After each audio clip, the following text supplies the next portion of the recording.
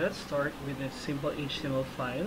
I'm going to make a title, forms demo, or the forms demonstration, but let's just say go with demo, and then I'll start with the basic on the H1, so let's put an H1.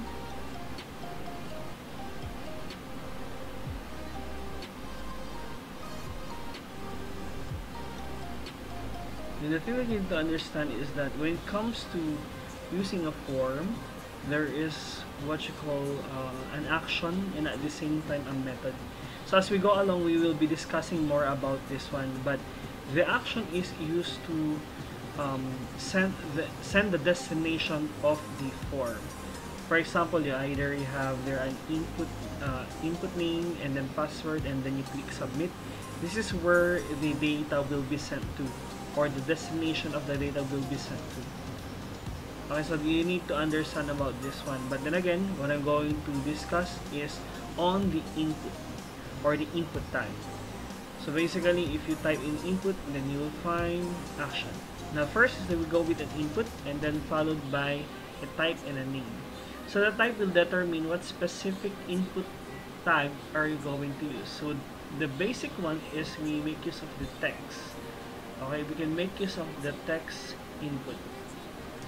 Now, if we're going to save this one, you will find a text box in your web browser. So let's say I'm going to save this one in a folder so that I'll find it easily. So make sure that you are using the proper format for an HTML, which is the .html. So I'm going to make use of a folder and then save it.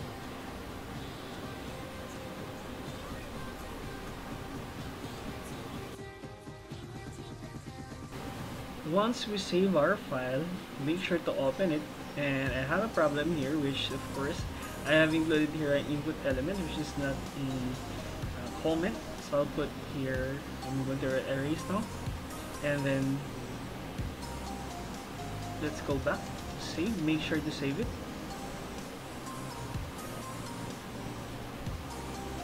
save, and then refresh.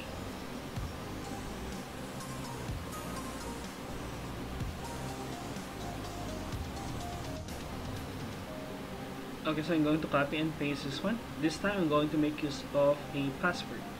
So passwords are very common when it comes to inserting your own passwords in social media such as Facebook, Google, and so on and so forth. Now, if you happen to insert something on the text box, it will show a text I should say, and on the password text, password input, it will show you an asterisk. So by default, the character showing on the password is already hidden. Okay, so aside from this one, you can make use of color, wherein if you save this, it will show you a color picker. So these are very common or uncommon to use. Not only, maybe if you are a designer, definitely you make use of this color picker or the color type or the color type. Okay, so aside from this one, if you visit the Mozilla developer site, you'll find different types of input types when it comes or make use of input types. Okay, so if you visit this one, developer.mozilla.org, you'll find a lot of input tags or input types. Okay, so definitely try to visit this one. So this is of course a very big help for all the developers out there. So on this part, I have already searched, and then on the leftmost part, and these are some of the types, or these are the types that you can use on your input tags. Okay, so it is very useful for you guys to understand how to use them. Alright, so this is the example. Okay, so we can make use of this, or we can create this one. So definitely there are instances that you can just copy and paste this one for you guys to know how it's done, but then again, it's better if you're going to try it on your own. Okay, now aside from this one, like I said, we can make use of a different type. We can make use of a week if you want to. So copy and paste, and then we can actually show this one in a week or a number. So let's start with a number, so it will show a number.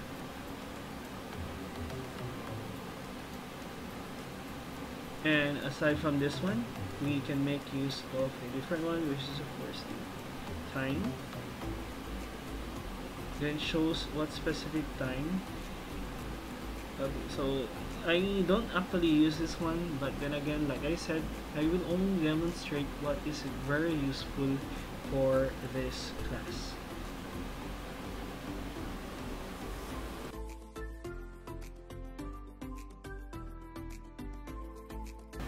Another useful attribute is the placeholder. So the placeholder will show what will be the output in your text boxes, or in your text boxes. Take note, not every input types have or can be put on a placeholder. So most definitely you can make use of in text or the password, the number, and so on and so forth, but never on the color or never on the time. Okay, now I can just remove this name. So name will be discussed later on, which is of course the name of the text box that we are going to use. You can delete it if you want to. Okay, so I'll put a placeholder and then enter a number.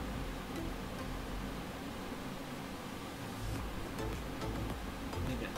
So this will guide the user in your web pages or your website. And this is of course very useful for everyone.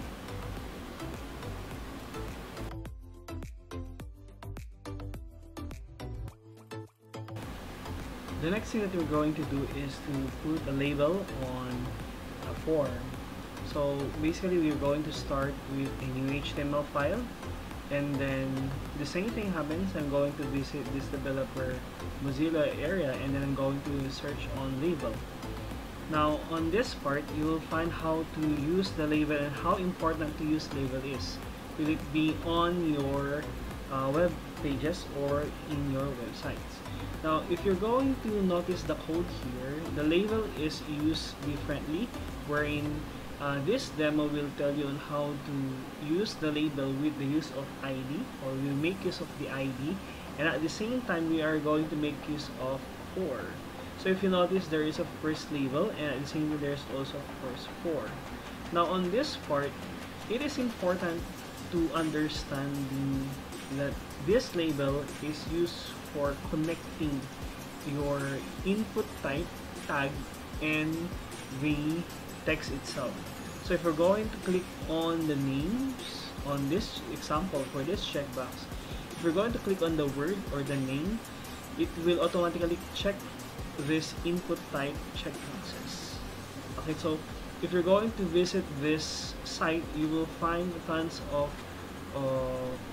tags, or tags wherein you can apply it into your HTML pages.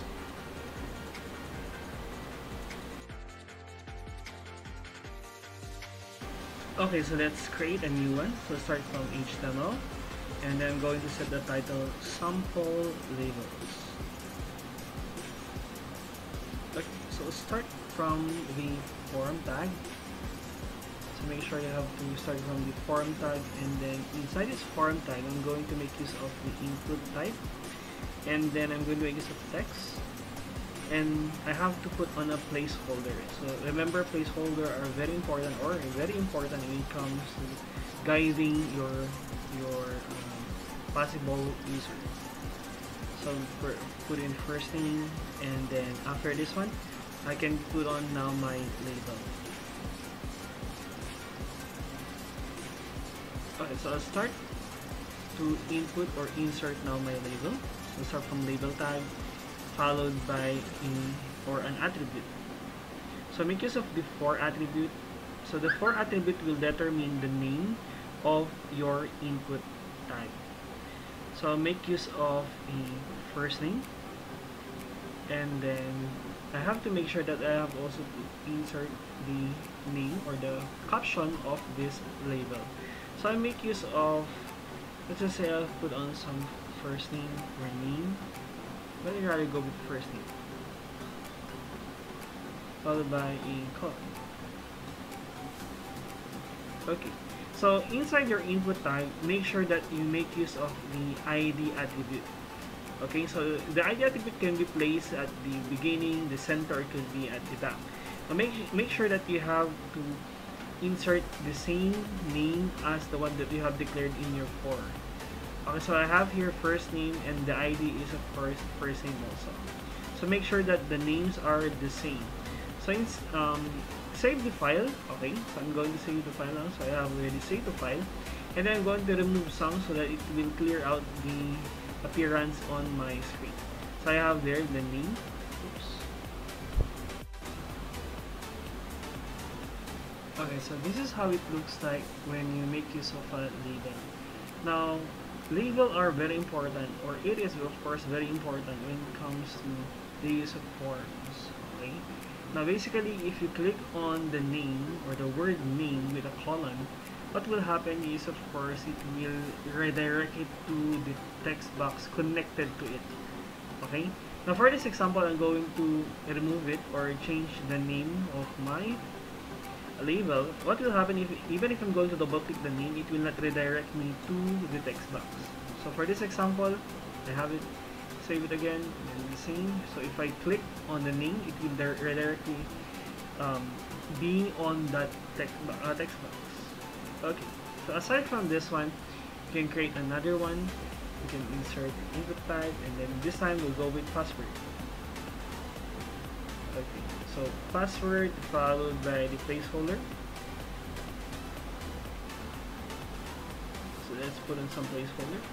So that, like I said, placeholder will be the guide of the user. So what will be there? What are they going to do with the input type that you are showing? And then followed by the label. So let's start from the label, and then make sure that you put some for. And then this time going to make use of the user password. Right. And of course the caption that will appear on the label. So this time password colon. Then like I said, make use of ID. So ID will call the name that you have included in your label. So for this time we make use of user password. So make sure both of the names matches. Right? It is important for you to understand that both names should match. Save the file, refresh, and then you have this simple name and password. So if I click on the password, it will redirect me. Oops, I think there is a problem here. So if I click on the name, it will redirect me to the first name, but this time password does not redirect me. So let's check on the spelling.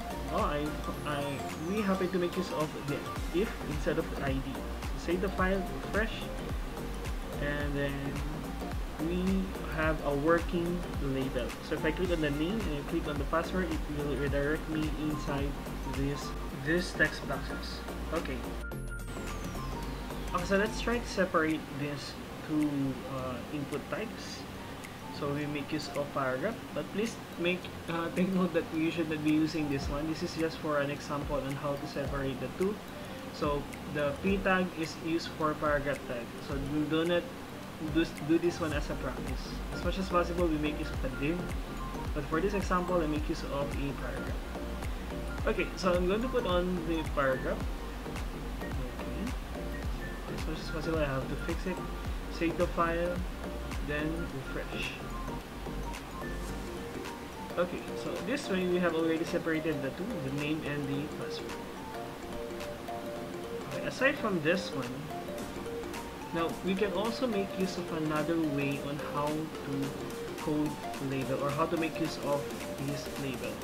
So another example is doing this.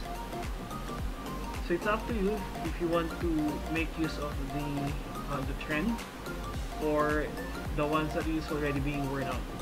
So we have to make use of the label followed by the name or the caption, last name, and then you just need to insert or include this input tag inside this label. So take note, it should be inside this label. Okay, now I'm just going to arrange it, but then again, for me, the first one is of course it's better than this one. So make use of the input tag followed by the type. So make use of text and then the placeholder. Okay.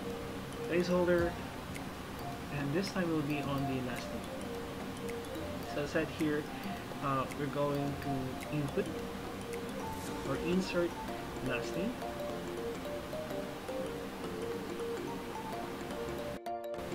So I make use of this placeholder.